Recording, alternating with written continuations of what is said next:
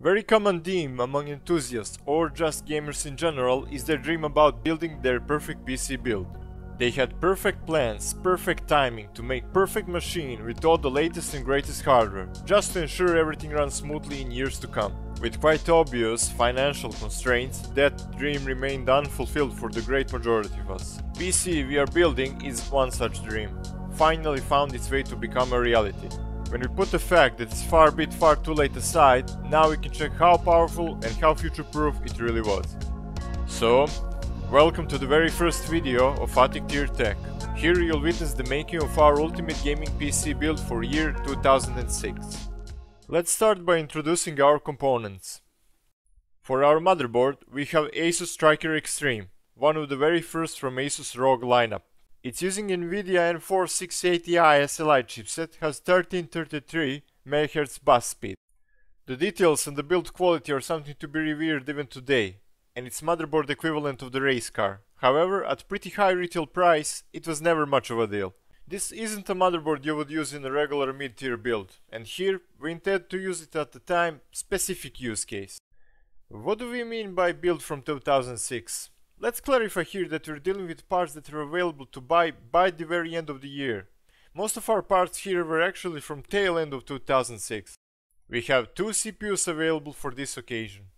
First option is an early Intel's dual-core powerhouse that is E6700, cores clocked at 2.66 GHz with 4 MB of L2 cache.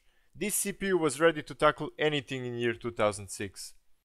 Our other option is initial pick for this build. Its rarity made me question would we be able to find it. Yet, in spite of everything, here it is. The CPU in question is QX6700, also 2.66 GHz, with total of 8 MB of L2 cache.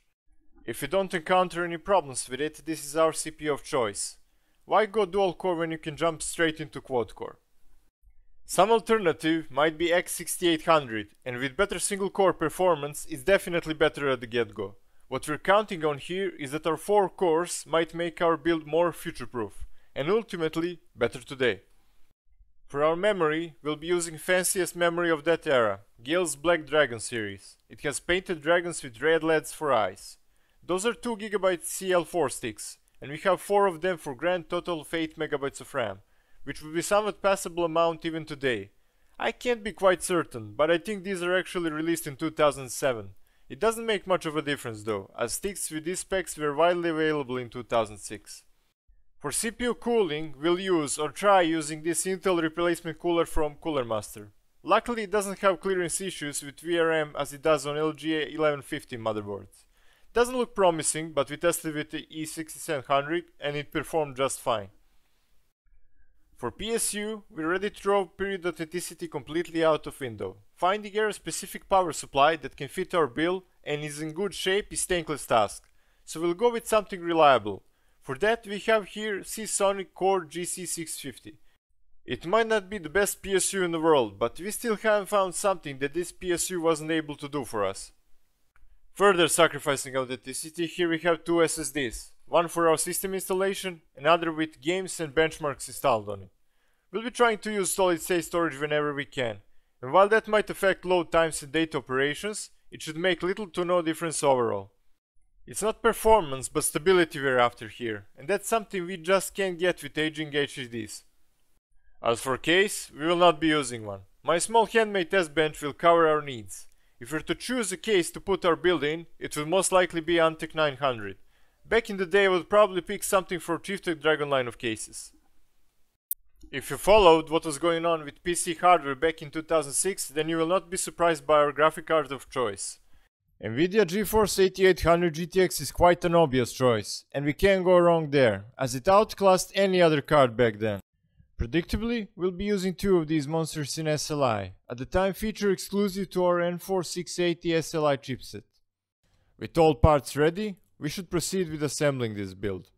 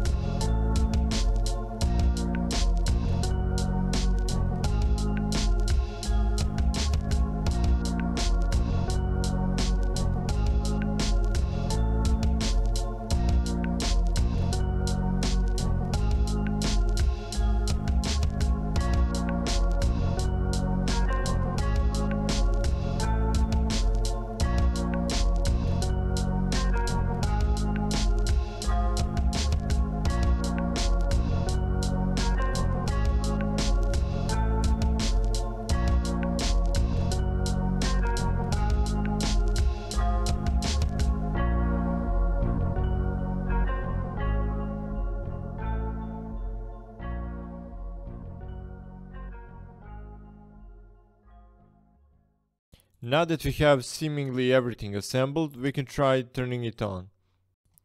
Cooler spinning, lights blinking, everything looks fine for now. And we have a post. There are some minor RAM issues that I'm gonna tackle off screen, but everything else seemed to work just fine. Also, I forgot to add SLI bridge while building it. So, I'll add one now. We also had to do some changes to cooling afterwards. Initial cooler wasn't sufficient to cool off 130 watt QX6700, which is, as everything else, double to E6700 65 watts. So we needed something more meaty. For benchmarking we will be using Windows 7, and it hasn't really aged gracefully the last few years. We will start our benchmarks with GTA Vice City. Here we are heavily CPU bound, more precisely one CPU core bound. Interestingly, we get slightly better results without SLI. Let's proceed with Crisis of its time, Far Cry. Here we get amazing frame rates at all qualities and resolutions. With SLI we get to up to 30% at higher resolutions and maximum details. Next is Fear, one of the best FPS games of all time. Results are still shockingly good. SLI gives us the same uptick as with Far Cry, up to 30%. With Oblivion we had quite some issues with the game. It probably comes down to driver issues. You can see problems with SLI results as well. We didn't try other driver versions, otherwise this video would take forever to finish. As with all results, take them with a grain of salt, especially one such as this. Even with wonky results, Oblivion works amazing on this setup. Here we'll try our build against 2011 game Hard Reset. We don't get much from our SLI, but still, results are formidable, considering that this game came out 5 years later. To get comparable results and figure out where is the limit for our graphics card choice, we have thrown in GTX 750 as a reference. But of course, question remains, can this thing run Crysis? Yep, it can.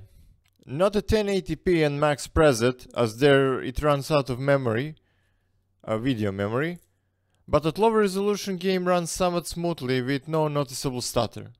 With 2013 Tomb Raider, we couldn't make our SLI setup work in any shape or form. Single 8800 GTX provided more than playable experience, so it's not that big of a deal.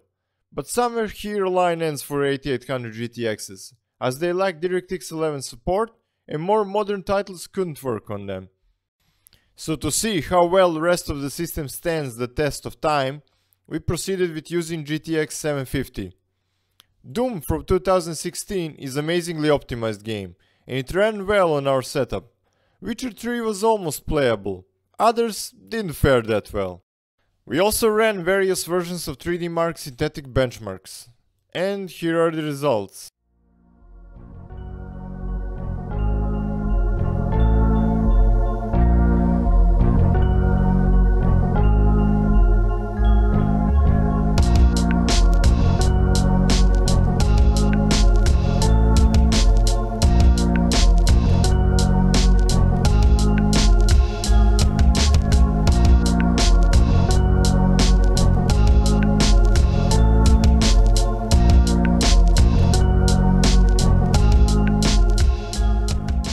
While it stayed relevant for at least 7 long years, our build didn't warrant the ridiculous cost.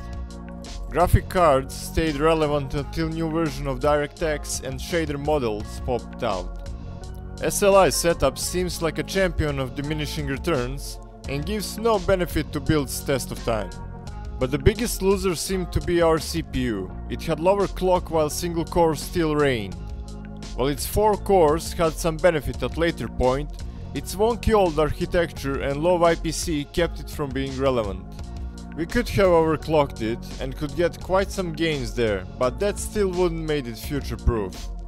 With build like this, you are fine somewhere up to 2013, which is no slouch, but could also be achieved with much cheaper machine half a year later.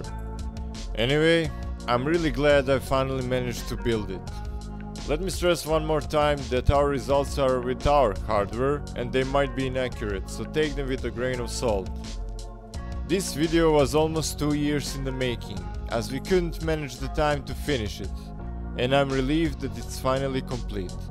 There should be more projects like this one, but who knows when and in what form. Hope you enjoyed this one. See you around.